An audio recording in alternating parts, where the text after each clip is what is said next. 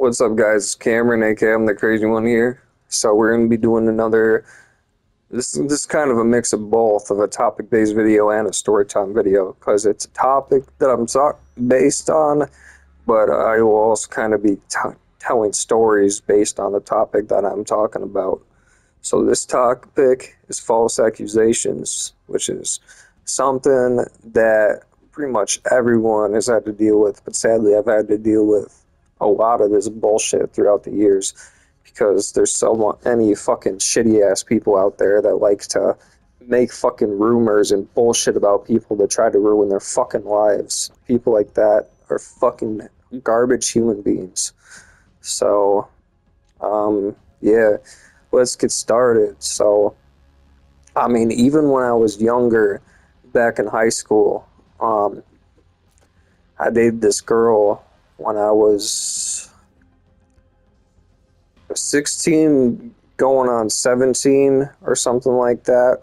Maybe it was the beginning of my senior year. It's hard to remember. My memory is really good with some things and then it sucks for other shit.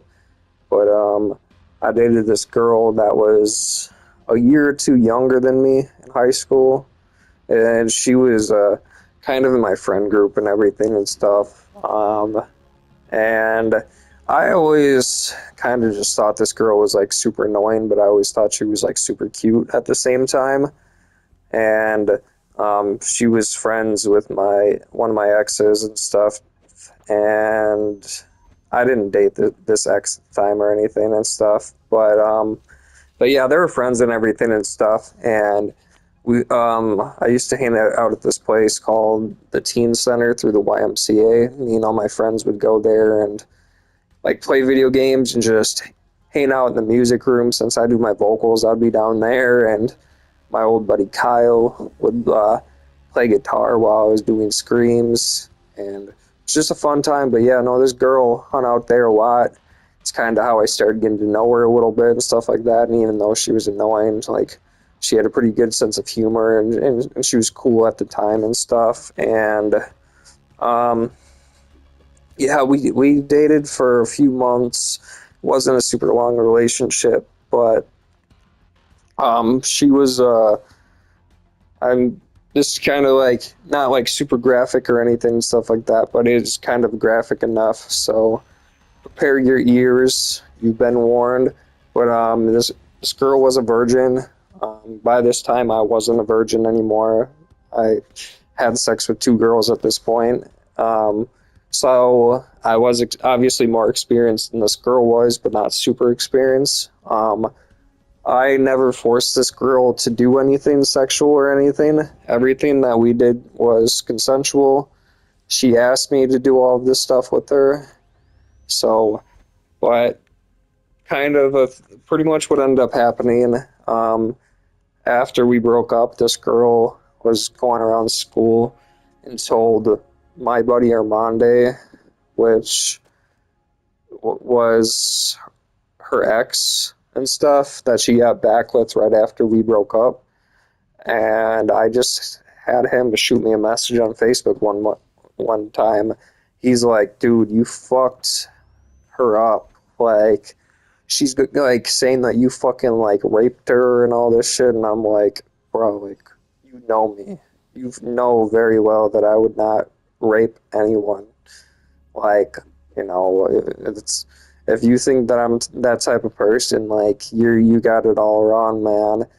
And like the story that she was going around fucking telling all these people is that, like, we went into my car and she like gave me a blowjob or something like that, and I like tried forcing her head down on my penis and was like forcing her to do it or something like that, which never happened. Like I said, and me and her, I never even took her virginity or anything. We did some sexual stuff, but like I never actually like took her virginity or anything and stuff. And pretty much, so yeah, just like in the reality of what happened is she messaged me the day before that saying that, like, oh, I've been enjoying the stuff that we want to do. Before we end up actually having sex, I want to try a blowjob or whatever and stuff. And I'm like, are you sure? And she's like, yeah. And I'm like, all right, I mean, sure, I guess if you want to or whatever. And that's pretty much all that happened. Me and her hung out, and she brought it up, even though like we're hanging out like in a public area. She's like, can we like drive somewhere secluded or something like that? And I can try it. And I'm like, if you really want to, I guess, whatever. And we did that, and never forced her to do anything, but she went around telling all these people that I fucking raped her and then I forced her to suck my dick, which never did any of that. I'm not that type of person.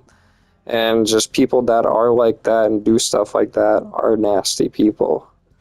You know? It's just so that's like the first main false accusation and bullshit rumor that a girl or anyone that I was like close with made against me. And then after that, when I ended up dating her friend all these years later, still to this day, this girl goes around and is making up all these bullshit rumors too. Kind of like this other girl was saying, trying to say that I raped her and that I put my hands on her and I was physically abusive with her when I never did. I did like some fucked up shit in that relationship. I remember we got into a really bad fight and she pissed me off so bad that I just it's not like an actual dresser. It's not like an actual like dresser, like a wooden one or anything, stuff like that. Because that would be hard to flip over. But I have these like kind of tote things that you stick together that work as a dresser.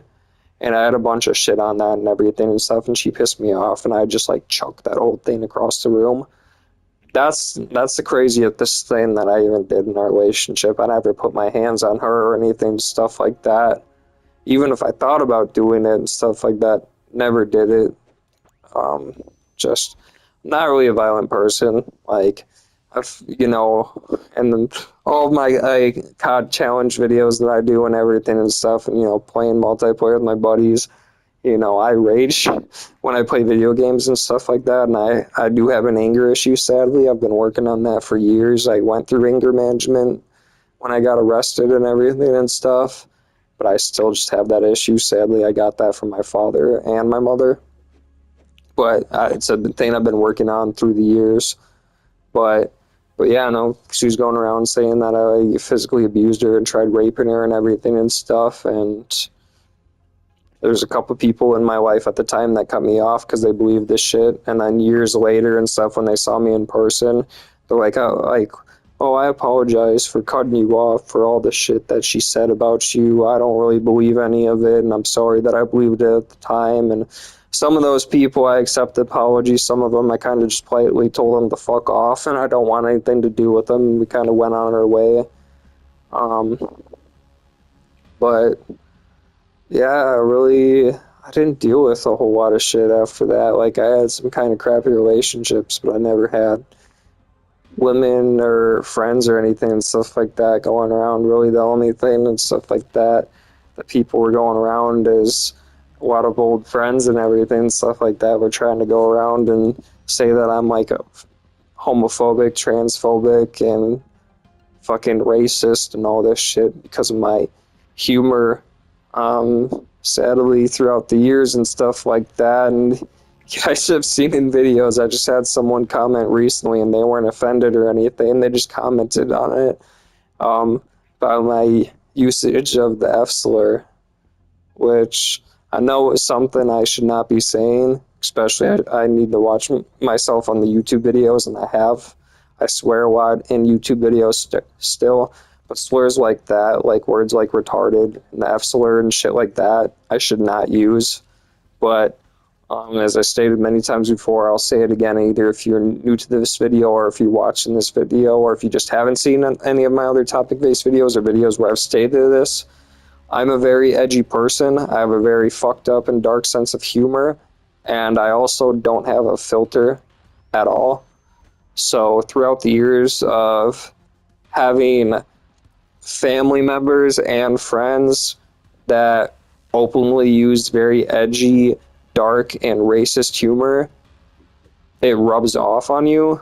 So openly throughout the years, sadly, I used like the N-word, the F slur, all of this shit and everything, stuff like that. And it's something that I've been trying to work on the best that I can over the years. But I had this girl that I've known since middle school. She actually, her and her sister and her family used to live right next to me. And every once in a while I'd hang out with her and her family and everything and shit. And then she moved away in middle school out to Texas, and she's been out there since.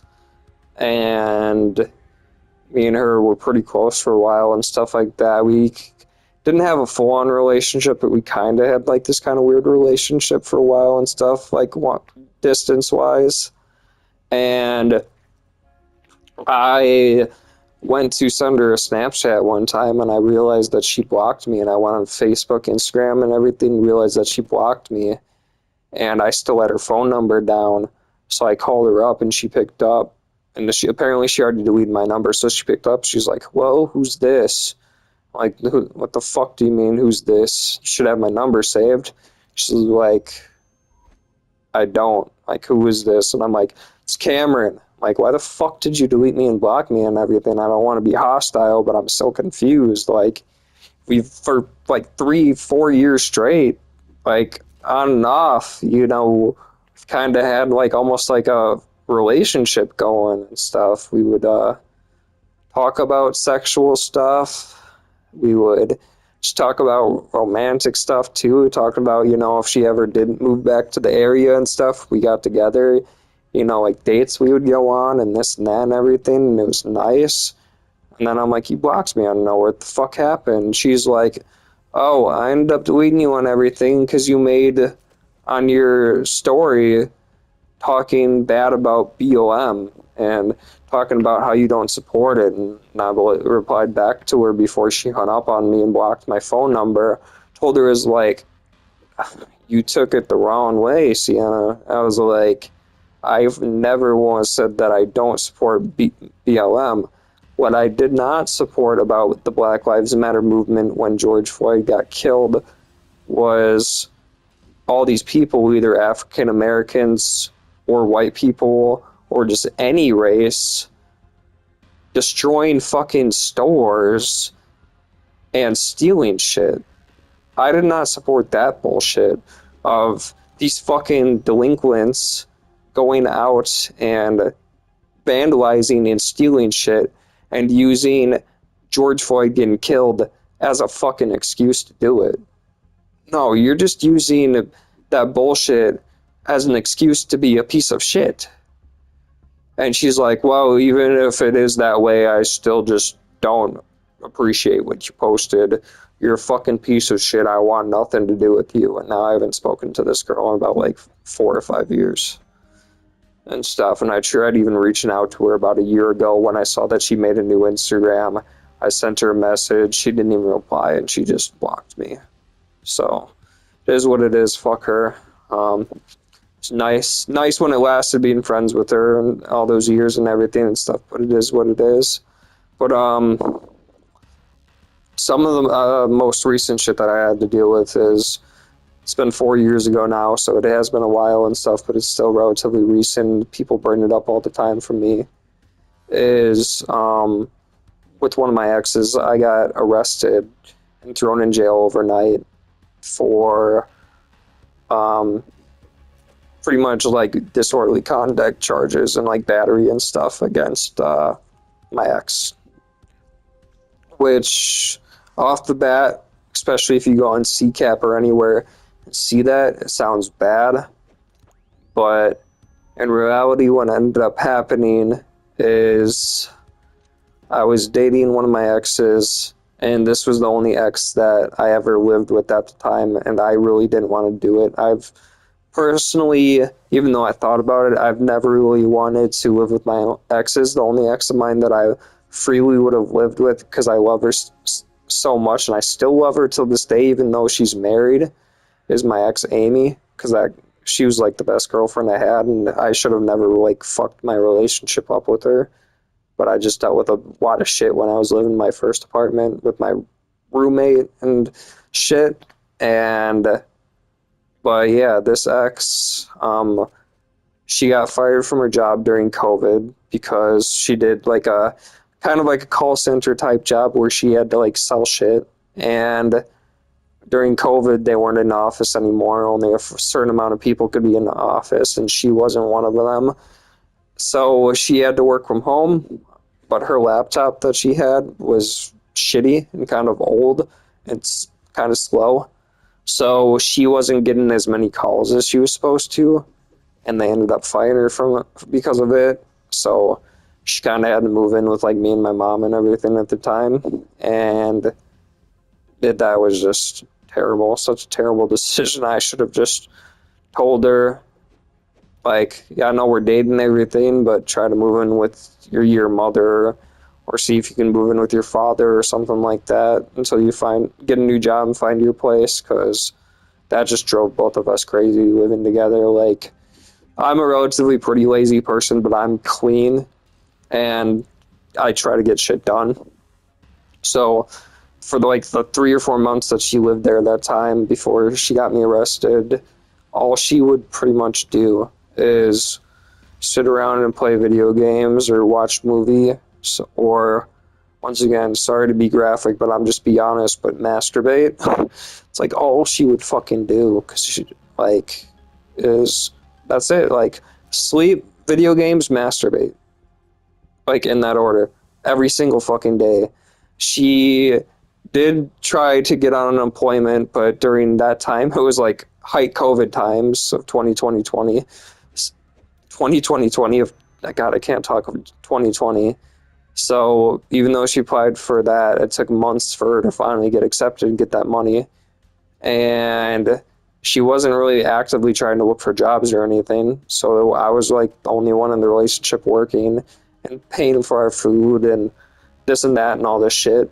So all the food that I was getting for us and stuff, because this sounds rude, but I'm just being honest, my ex that I'm talking about is fucking obese. Like, back then, she was still big, but not huge. She's like 280 pounds, which is still pretty big. This girl now is probably 330 pounds. Like, she's just fucking fat as shit. Like, she's literally obese. Like, she is. So she ate a lot of food. So anytime I got food, it would maybe last us at most 2 weeks. And then I have to go out and spend whatever little money I was making at my gas station job to get us more food that she's just going to end up fucking eating at some point. And she like wasn't really contributing until the last 2 weeks before she moved out, when she finally got accepted for food stamps and got her unemployment. So just for 3 months, 4 months straight, pretty much, almost, I was paying for everything. I was the only one working doing all this shit. So I was kind of just getting sick of it. And I had to go to sleep pretty early, like midnight at the latest or something like that for my job. And when I would be going to sleep, she would stay up until 4, 5, 6 in the morning sometimes playing my PlayStation. So there'd be some times where I would wake up at like 10 in the morning and she'd be passed out next to me or on the couch, because she didn't want to come in to disrupt me at 6 in the morning and wake me up, and I'd be cranky, as she would say. So she would just fall asleep on the couch in the living room. And there'd be sometimes that she would still be asleep at 3:30 in the afternoon when I would go to fucking work. So, but I had to go to work early this day, and we didn't have sex for about a week, because I was just working all the time. So before I go to work, I normally worked at 4 o'clock, but they called me in at 2 o'clock that day, asked me to come in early because it was extra busy. So I was like, sure, a few extra hours of work, whatever, that's fine. It'll be extra money for me. So I went in there. Probably one of the craziest shifts I ever worked at that job. I don't know what it was, but it was just really fucking busy. I don't know if it was holiday time or what it was, but it was just busy. I get back home after work, eat some food, take a quick shower, come downstairs, sit in my recliner, turn on YouTube on the TV, and kind of just chill. She comes into the living room area from our little bedroom area we had in the basement. She's like, so are you still gonna fuck me tonight? Because one of the questions she asked me beforehand is like, we haven't had sex in a week. Can we have sex when you're back from work? And I just kind of told her because I was getting ready for work. I'm like, yeah, sure, whatever you want and stuff. I get back from work in 7-8 hours, just tired as fuck because I was busy, just on my feet all day. Normally, we only had to wash the bathroom once, but I had to wash the bathroom there like 2 different times and took out trash twice compared to the once that I normally did, and because it was just so that fucking busy, it was just terrible. I just wanted to come home and eat, take a shower, watch a couple of YouTube videos, and go to bed. So when she asked me, like, are you still going to have sex with me tonight? I just looked at her. I was like, probably not. Can we just do this in the morning when I wake up? I told her it's Saturday tomorrow. I don't have to work again until Monday. I was like, let me get a good amount of sleep whenever we wake up in the morning. If you really want to have sex that bad, sure, whatever. She's like, no, you fucking promised to me before you went to work that you said you were going to have sex with me tonight when you got back home. She's just yelling at me, like making it such a big deal just because I said no, that I didn't want to have sex with her tonight. So I just told her, I was like, oh my God, if you're going to make it such a big deal and be a total cunt about it like you always are, sure. She's like, all right. So we go in there and do our thing. I go for like about 10 minutes. I'm just like tired and I'm just done. I told her, I was like, I just can't. Like, I need to go to fucking bed. I tried telling you beforehand, I'm fucking tired. And she just starts fucking crying and stuff after that. Just putting on her clothes, just crying like, oh, you don't love me anymore. Is it because I've gained weight recently and you don't find me attractive? Just all this shit. And I'm like, it's not that.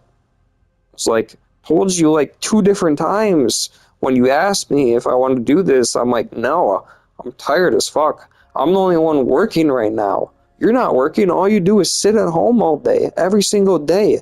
You don't do anything. I'm the one having to work and this and that and shit like that. She didn't like what I had to hear, so she just turns around, comes at me, smacks me in the fucking face. I'm like, what the fuck are you doing? She just starts screaming, just repeatedly, just like punching me in the fucking face and everything.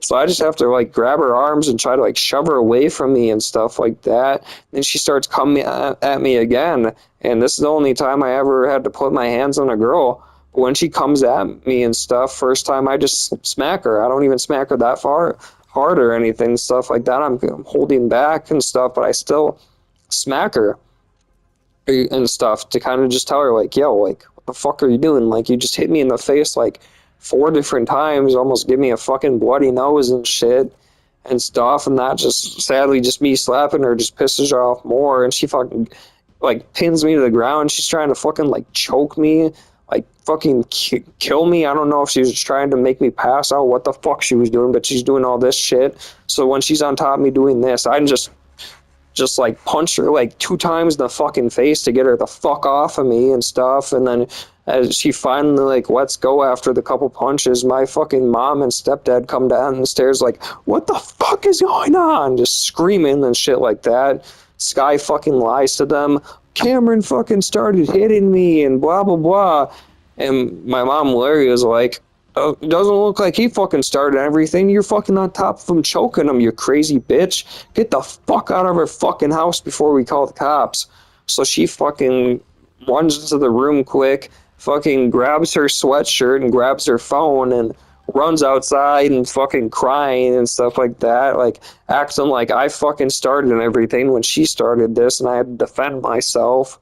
And fucking, I'm like, whatever, fuck this bullshit. I go to sleep maybe at most an hour or something like that, and at like 2 or 3 in the morning, cops show up at her door asking for me. They ask me a couple questions, fucking put me in handcuffs, throw me in the cop car, and take me to the fucking police department, and I had to fucking sit in jail for fucking overnight for something I didn't even fucking do. Luckily, I got all those charges dropped over a year ago and stuff now. But sadly, even if shit gets dropped, you can still go online, look up my fucking name, and sadly find those charges on there. So sadly, the main accusation now that gets thrown in my face, because anyone can find that shit, doesn't matter where you live. You can fucking live in fucking Jamaica. If you somehow know my name and look it up, you can find those charges on there, sadly. So everyone throws this woman beater fucking accusation at my face now. Like, oh, you have fucking charges out there and stuff like that of you beating the shit out of your ex. You're a fucking garbage human being. But nobody, unless they're close friends to me, nobody fucking asks me what happened. Nobody bothers to, like, ask me, like, what the side of my story is or anything. They just see the charges and think that I'm some fucking crazy, fucking abusive piece of shit. But I'm gonna end that there. That was a long video about a bunch of stories, a bunch of shit. Last thing that I gotta say before I end this is, doesn't matter if it's a male or female, fucking transsexual person, attack helicopter, a dog, God damn it, whoever, like, everyone will make fucking bullshit up to make you sound bad. Like, I think one of the funniest things that I heard that someone was saying about me, and this person, even though I never dated him, this girl was fucking in love with me for the longest time, and I finally just decided to cut this chick off just because of how fucking crazy she became. Like, when I met this girl, like, even when I was in high school, I almost thought about dating her, but about the time when I thought about dating her, she dated someone else for a while. So I was like, well, she's in a relationship with someone else, I'm not gonna even bother anymore. But she was such a nice girl. After high school, she started smoking weed and drinking and doing all that shit, which it is what it is. I still drink alcohol, as I stated before. I used to be a fucking everyday smoker. All I used to do was smoke weed all day, every day before. Smoke weed every day. That was my life. But that's just how it started for her. It was just smoking and drinking here to have fun like everyone did.